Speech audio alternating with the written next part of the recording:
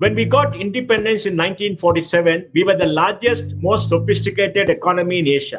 And we were the economy which had 1.5 billion pounds owned by Great Britain for the war, a very good army and a very good functioning industrial sector. Then after 1950, and just before that, Nehru brought in disastrous economic policies, taking us on the path what he called socialism. He didn't understand economics, I think, and he made India poorer, and he suppressed Indian capital.